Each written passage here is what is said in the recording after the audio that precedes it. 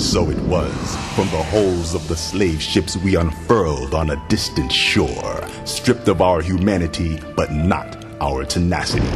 We would live, and we would thrive.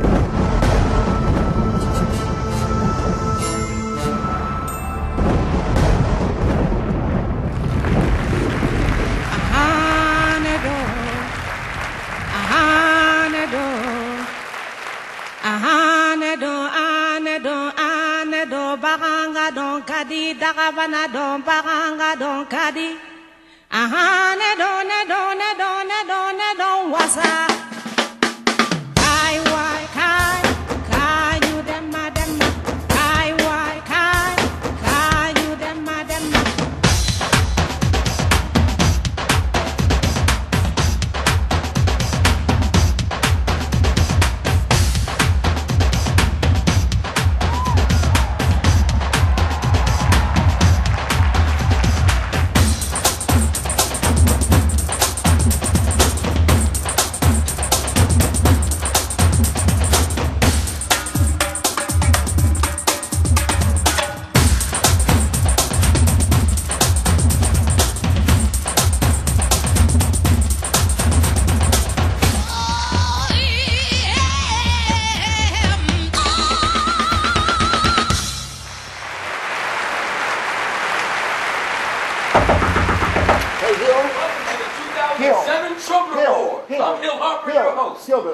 The show is starting. We got to go, man. I'm ready. I know you've been on CSI, and I know you graduated from Harvard, and I know you wrote the book, Let Us Say Young Man. But listen, this is my town, Las Vegas, and when you come to Las Vegas, you got to be flashy and flamboyant. Okay. I got a suit for here. You going? George, don't you think this looks good? This looks good, doesn't it? This is Prada, George. Yo, trust me. Be proud of this. You sure? Word, Hill. Put it. We got to go.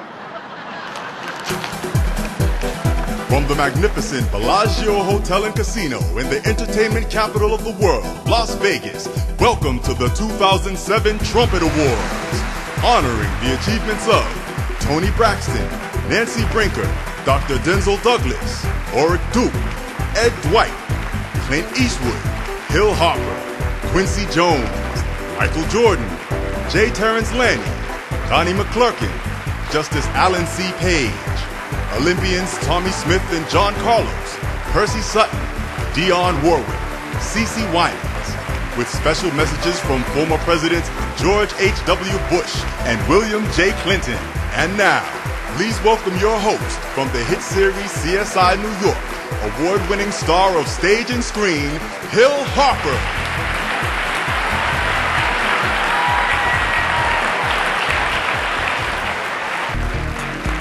Our next presenters are both known on an international scale. One is an Emmy Award-winning journalist. The other is a gifted actress and the First Lady of Turks and Caicos. Please welcome from CNN White House correspondent Suzanne Malveaux and First Lady Lisa Ray Missick.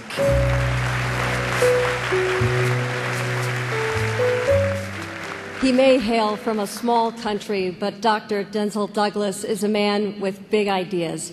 He's determined to eradicate poverty, HIV/AIDS, and illiteracy, and he strives to ensure environmental sustainability, reduce child mortality, and achieve universal primary education. Working with other world leaders in his mission to improve the quality of not only his countrymen, but all Caribbean peoples while transforming societies around the world. I was the only medical doctor among my colleague heads of government.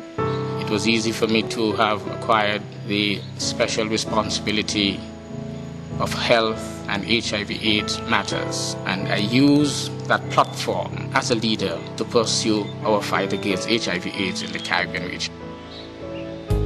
The relationship with President Clinton started back in Barcelona when we attended the International HIV/AIDS Conference. I seized the moment and I beseeched him to help us, because I believe that a very strong political leadership from him as a person, we could then double our efforts in the fight against HIV/AIDS.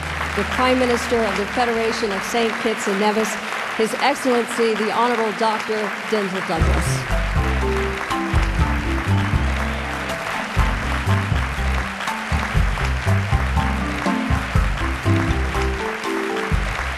Thank you.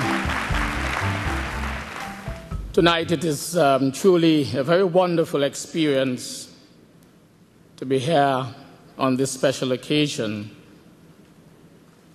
when people of color from all over the world can truly celebrate our achievements.